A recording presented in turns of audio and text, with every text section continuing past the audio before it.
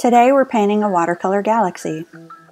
You will need watercolor paint, watercolor paper, water, a paintbrush, masking tape, white gouache and a toothbrush, or a white gel pen.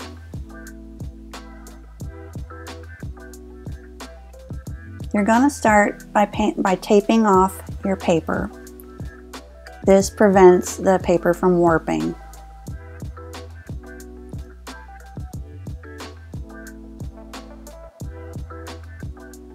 Now I'm adding water to the paper. This allows the paint to flow more freely and blend nicely as you work.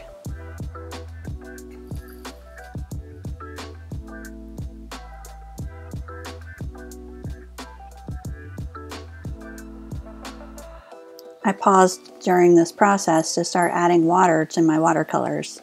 This will get the paint nice and reactivated and ready to work with. And now I'm going back to painting water on the surface.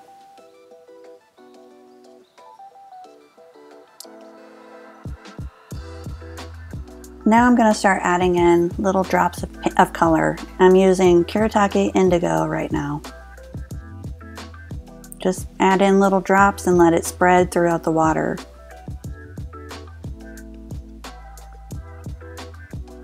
For the most part, you're going to want the darker colors around the edge and the lighter colors towards the center.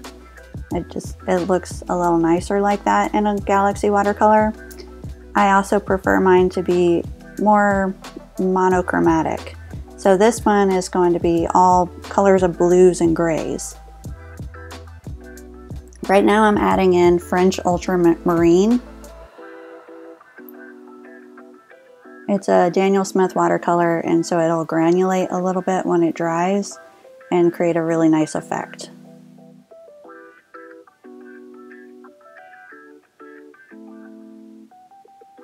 Now I'm adding in Payne's Gray, and I prefer Payne's Gray to black because it's a little softer, but it still adds a dark tone.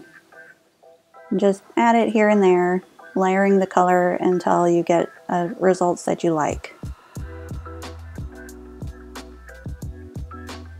Make sure you're filling in all the white spots.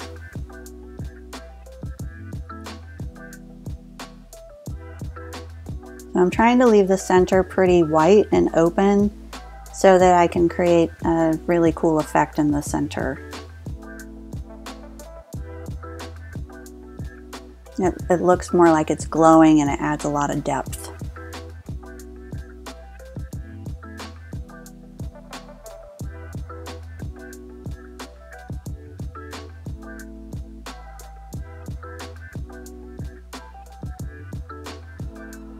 Just kind of blend as you go and add more colors.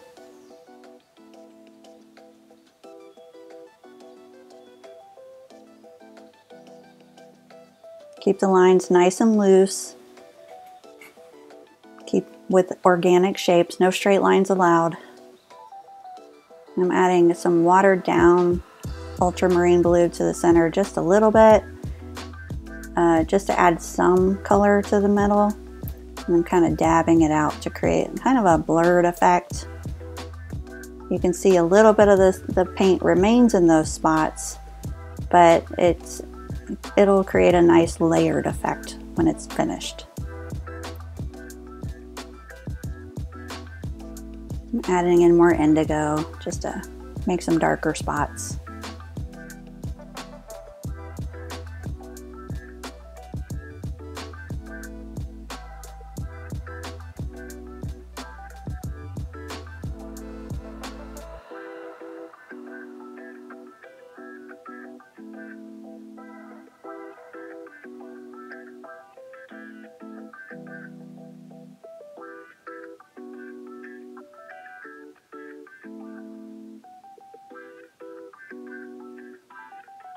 It's really hard to not get carried away with this process because it looks like you could just keep going forever. So you just keep adding color until you're finished, and just keep in mind it will dry lighter.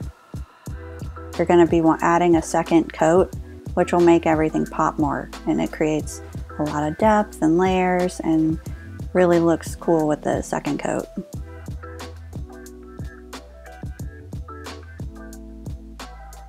Now I'm adding some Daniel Smith Moon Glow. It's a really cool, like purpley gray color. It's pretty much perfect for a galaxy painting. I'm adding a little bit of color to the center and removing it again.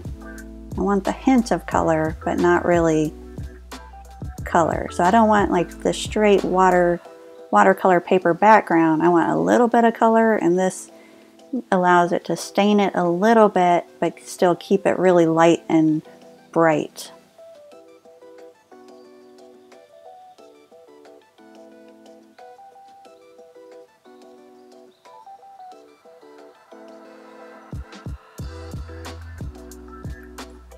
If you make mistakes, you can also remove it using a paper towel. You just get it wet and blot it until it's dry. Some colors will stain, so it doesn't work with all the colors.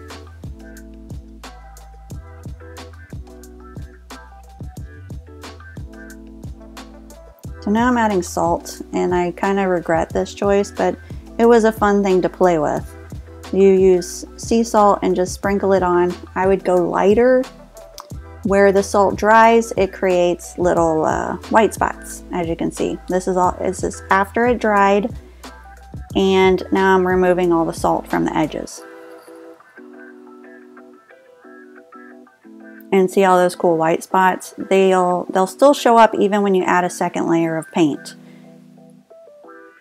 And they kind of add glowy, like star glowing spots. It's kind of cool. So I'm adding more indigo paint, really concentrated around the edge this time. More French ultramarine.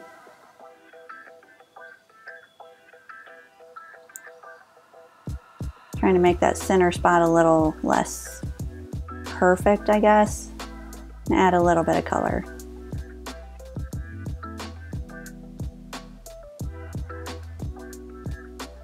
And you just paint the second layer until you're happy.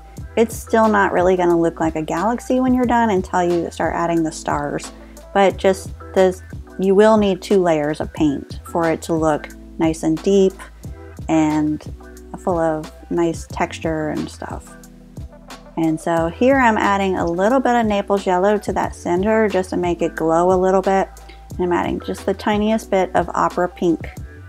It just blends in and creates almost a purple. It almost doesn't even show up in the finished picture, but it just creates a little more depth.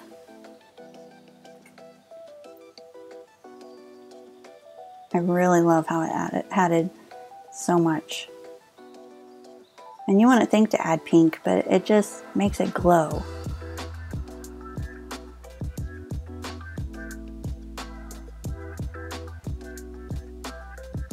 And so now I'm letting it dry again.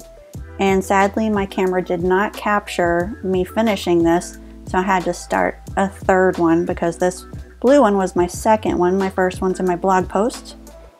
So this is my third one. It's a pastel version. I was thinking of my daughter when I made it. She's super into pastels. And so I'm adding white gouache to a sheet of palette paper with some water.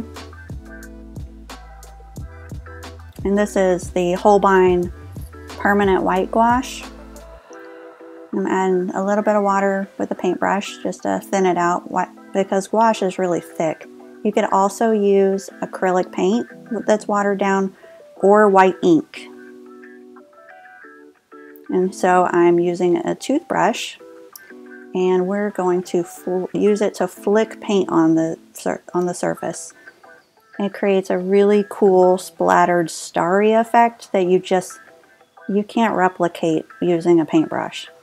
And the stars are nice, perfect little spots.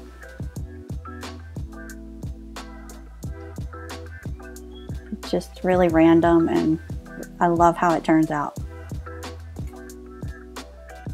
You can also use a white gel pen. This is the Uniball Signo pen, and it is just the best white gel pen. And you can just start dotting it for little stars. It's really opaque and shows up really nice over the watercolor paint.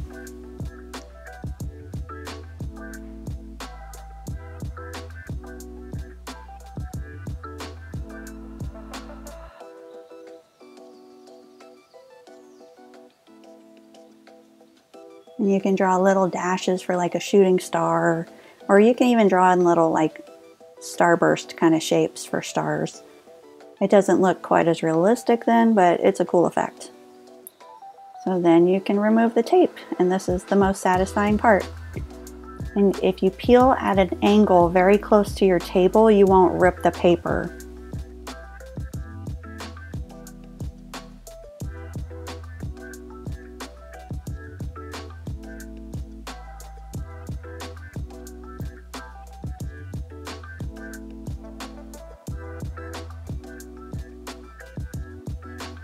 Love those crisp edges.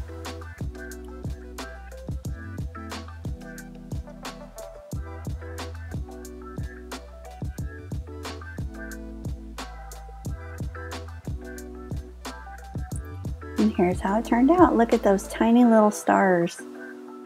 They are perfect. Love that effect so much. And here's the blue one. And here's my first one that's purple and pink, and it's on my blog post, which is linked down below.